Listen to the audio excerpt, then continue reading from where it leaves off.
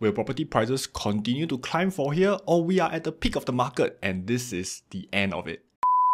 Hi everyone, this is Pete here. So today we're going to go through the Singapore property latest updates from the URA quarterly report. But before that, let's talk about the last weekend where we had two new launches that just came out, right? And this is none other than Huelock Green. Okay, so Huelock Green actually did pretty decent, okay, brought in about 1,600 visitors to the first weekend. However, the one that really clinched the price is Jayden. Okay, so for those of you who don't know, I did a video on Jayden. You can go and take a look at my previous video. But last weekend, Jayden actually brought in 7,000 visitors. Okay, so like I said, if this is priced correctly, Jayden is going to likely see almost a sellout event here. But you might be wondering, right, why such a big difference between Jayden and Huelock Green? Okay, both are new launches at the same time. And I think that is very obvious because right now, when you look at the Lentor area, there are just huge amount of supply of unit coming up. Whereas for Jurong East, right, the supply actually is very low, right? Jayden is actually one of the 3 condominiums that's available right now.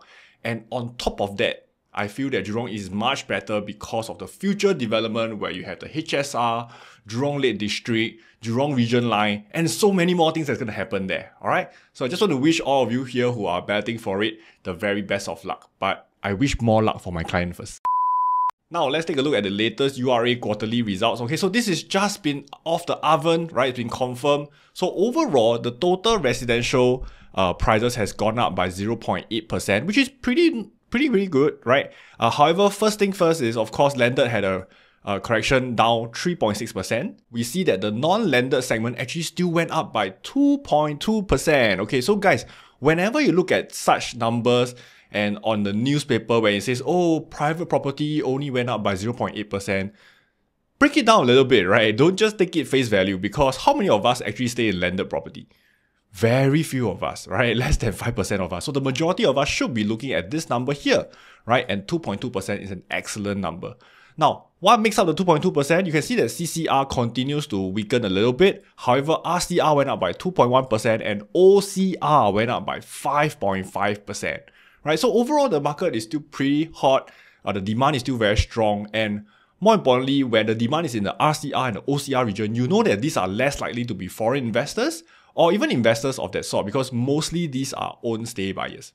Now let's break down this even further, right? So what are the things that came out during this weekend? So you can see here, this actually gives you a snapshot of the number of private residential units, including EC. And this quarter has been a very high quarter.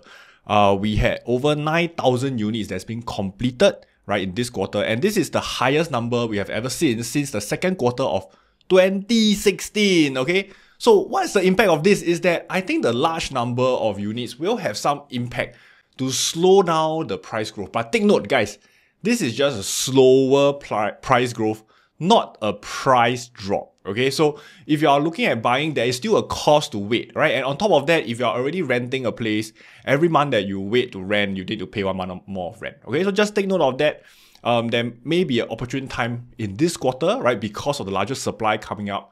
But the question is, why is there a sudden larger supply? And that's because this quarter, there are many projects TOPing, including the 2 largest condo in Singapore right now, which is Treasure at Tampines and Normanton Park. So we temporarily see a spike in the supply, but I do expect the next quarter, the supply to go back down to the usual 3K, 4K again. Now, while we see this quarter having a 9,000 unit supply, it is important for us as property investors to look forward, to look into the future supply. What is coming up? Okay, so if you look down over here, this is also from the URA report this quarter, and it talks about the private residential unit for each year, okay? And you can see that in 2024, they expected about 9,800 units to be completed, but this number will drop a lot by 2025, 2026, right? It's 6,000 and 5,000. And 2027, we do see another 9,000, but beyond that, the number is shockingly low, right? It's only about 3,000. So what does this mean? That means actually going forward beyond 2025, we do expect a shortfall in supply, right? The supply is going to be quite thin over here. And the good thing is that we can actually look at this graphically, right? So this was actually a previous quarter supply chart, right? Where they say that in 2023, total supply of units is about 19,200 units. Okay, but the latest updated number here is that they say this year we're going to have over 20,300 units of supply of new private condo coming up to the market. So once again, for those of you who have been waiting a while, you wanting to buy, when the supply is huge, right, you know what to do. But please do not wait for too long. Why?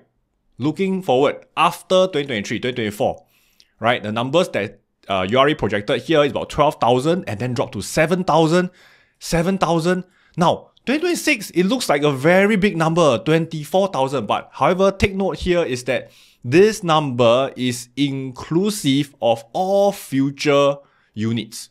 So could it be 7,000, 7,000, 7,000, right? 7,000 equals to 21,000, right? So how is it distributed? I don't know, right? But even if I bring it down to just 3 years of 7,000, it's still a very sharp decrease in supply from this year, 20,000, down to 7,000. It's almost just 1/3. And in addition, when I put these two charts, right, this is the previous quarter one, right, also the Q2 and this Q3, what we notice is that number one, okay, the shortfall in supply is getting more severe. You can see that previously they projected around 8,000 and high 7,000, right? But right now they are all low 7,000. That's number one. Number two is this. The future supply did go up a little bit, right? It went up by 2,000 over units. It was 22,000 over here, and then it went up to 24,000. So that is some good news because with greater supply, we can moderate the price growth. But to me, it really doesn't matter because once again, unless I got a bigger picture on how this is going to look like in 2027, 2028, right? This could be actually even out to infinitely into the future, which could still mean an undersupply, right? So we're going to still see a shortfall. In fact, the interim shortfall between 2024 to 2026 is about 755 units, right? It got even lesser this time around. So how does this translate? This translates to around maybe 2 condominiums, right, of that size, right? So once again, for those of you who've been thinking, hey, Pete, should I just wait a little bit? Will price come down? I would say up to 2026, even 2027, right? Because we look at the chart over here, even at 2027, it doesn't seem like the price is going to come down because we are not going to come back to this glorious year, which is 2023, of 20 over 1,000 unit supply. Okay? Now, the next thing is I want to look at vacancy before we end off this video, right? You can see that right now, there's a very, very sharp increase in vacancy rate, right? Across the board. So CCR is at 10%, RCR is at 9.3%, OCR is at 7.3%. Overall, the vacancy rate for Singapore right now is 8%. Wow, that is very high because traditionally our vacancy rate ranges between 3 to about 6%. Please don't be panicking because what we are seeing here is a temporary effect of all the new TOP units that's coming up, right? So once all these units are rented or once the owners moved in, right, I do expect this number to come down. Hey, but one thing is for sure is that no one can predict the future. If I do not see this vacancy number come down, then I might change my mind about where the property price is going from here. Alright, so this is my analysis of the URA latest data. Just to summarize, I think overall, the property price strength is still pretty good. The supply is still very tight and people still need a place to stay. So I'm still remaining pretty positive,